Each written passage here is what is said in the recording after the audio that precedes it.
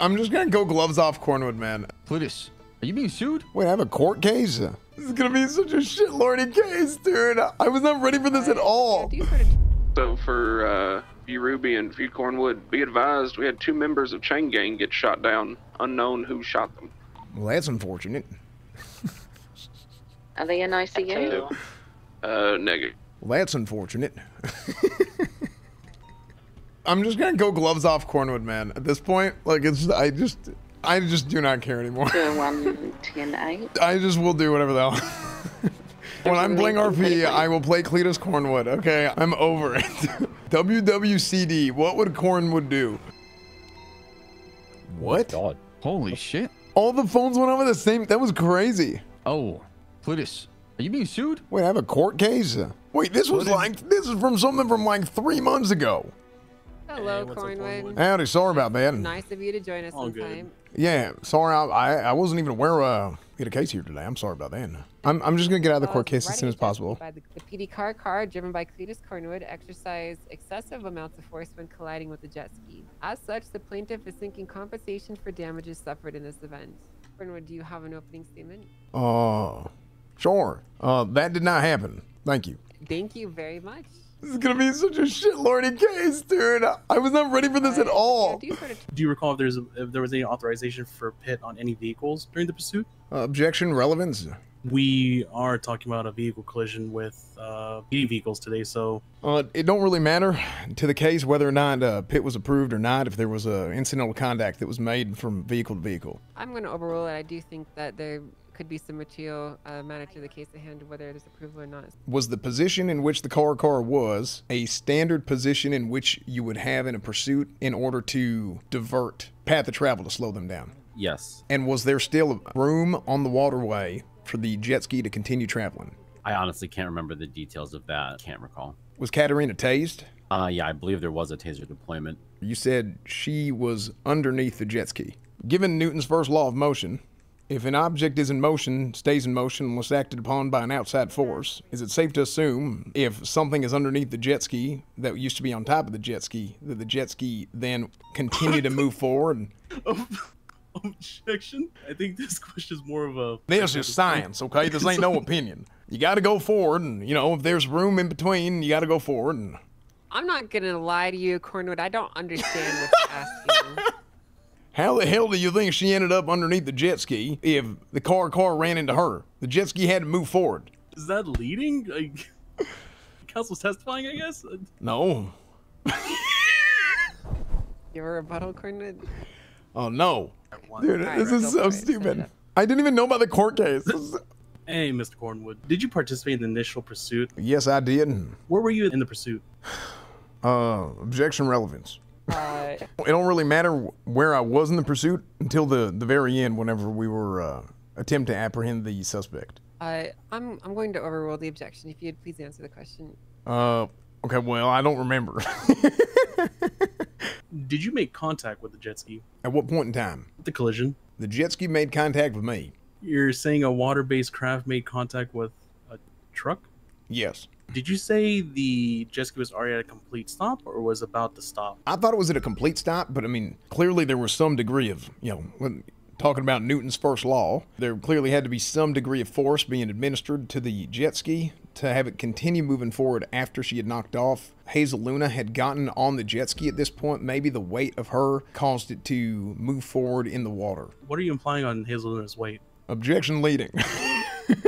I'm going to overrule that. You can continue and answer the question. Hazel Luna has a weight, that of which is greater than 0. Are we talking passenger princess or passenger boulder type of greater than 0? I plead the 5th. Okay, well, hold on here. You plead the 5th. Actually, I don't even think you can plead the 5th. Shit. Okay. Opinion of a layperson. Objection myself. I'm not a weight scale. I'm not even going to let you rebut to that. I'm going to sustain that because Cornwood has never been the kind of person that can identify how heavy someone has been or how heavy something could be. If you look at him, he's clearly a slim, slender man, and he would agree with that, right, Cornwood? I'm exactly the right size. That's right. So, disregard. Can you describe what kind of motion you took to cut the jet ski off, or at least to impede their path? Oh, shit. We got a projector in here. Oh my god. So kind of like that. Why is the jet ski tipping? Well, you know, greater than zero. I took a wide angle coming in, Okay. gave them ample room. She was tased off, and then it continued to coast forward for a bit, and then it hit the side of my vehicle. Then it bounced back. How many meters Yeah. is it between the truck and the jet ski from your rough Excuse estimate? you. Oh, sorry. How many freedom units is it between the truck and the jet ski? Maybe 5. You're saying that a watercraft like that has enough time to maneuver around a truck in a distance that's less than a first down in football. This ain't no 18-wheeler. This is a jet ski. All right, fair enough. Thank you, Mr. Cornwood. That'll be it from us, Judge Angel. Okay, so you don't really have a legal counsel that can ask you questions on cross, Cornwood. Can I cross myself? I'm willing to allow it. See where this goes. Okay. Because you're crossing yourself, so please just give at least 5 seconds before you answer your question to ensure that they don't have an objection, okay? Mr. Cornwood. Howdy.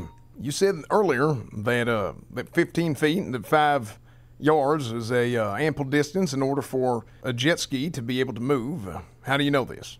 Well, I mean, I've been in this situation plenty of times, jet ski getaways and whatnot, so I know how fast that thing can turn and move, and whether it's a jet ski, a motorcycle, I mean, all these different kinds of, and it's really not objection relevance. Did you just object to yourself? I did.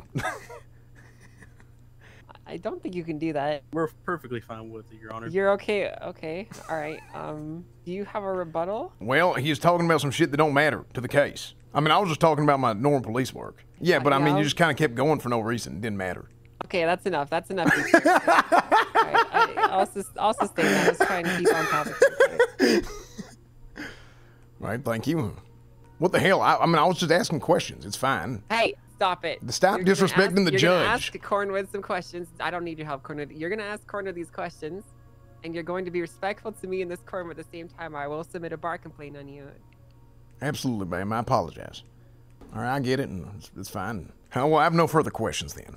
Okay, thank you. You can go ahead and step down. Would you say the diagram that was presented on the projector was a correct depiction of how the collision happened? No. How did that collision happen then? This is the jet ski.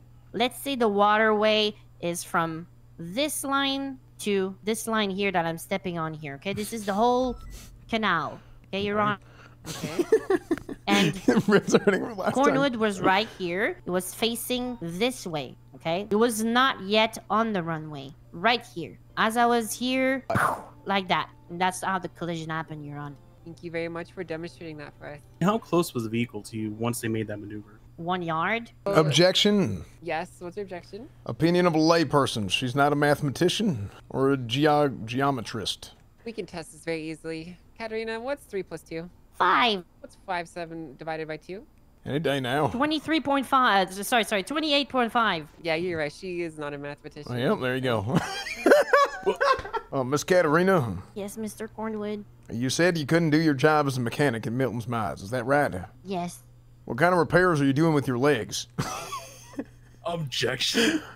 I'm just asking why you need your legs to repair shit. What's the objection, Tony? Scope relevance? I believe the scope had been opened. The scope, the legs, not the legs. I do find it to be in scope. I do find in scope. It is relevant as well, so I'm going to overrule that. You can continue. Is there nothing you could have done to, just pick yourself up by your bootstraps and just like lean on the car or some shit? Objection? Sorry, he's basically asking if there's any sort of medical alternatives to allow her to work or anything like that. Look, she knows the limits of her own body. That's what I'm getting at, okay? Just, actually, you know what? I withdraw. Continue. Well, like I said before, I have an artificial leg as my right leg, so just with that, it restrains me a lot of things that I can do. All I'm saying is if you find a way to do it with, you're already missing one leg, what's 2? Connor, were you medically cleared to work as a mechanic? No. That'll be all, Your Honor. Why did you choose to assist Hazel in picking her up whenever she was clearly being arrested? I already said I don't remember. Yeah, but once you saw the police, why did you continue to help Hazel? I guess I was already very close before I was told to leave, so... Close enough to hear? I'd say in between you and Tony. So you felt like you were close enough to hear, but you were not close enough to recognize that she was being apprehended. The runway is very, very, very shallow, so turning around with a jet ski in that, I would have probably go off of the water trying to turn around. So. Objection, opinion of a layperson. You asked the question, Cornwood. Yeah, well, I'm objecting to that. She's already answered it, so it's in the record. Motion to strike it from the record. Because why? Well, she obviously doesn't know how to drive a jet ski. It was stolen. She doesn't own it. She could easily turn that thing around. Okay, it sounds like you just want to stricken from the record because you don't like the answer. Yes. Okay. Why'd you put yourself in harm's way in order to help Hazel? I didn't say I was trying to help Hazel. You're assuming I knew what I was getting to. From how far away did you see the police vehicles? I don't remember exactly. Miss Katerina, when's the last time you had an eye exam? I mean, I miss an eye, Mr. Cornwood. Holy hell, what the hell ain't you missing at this point?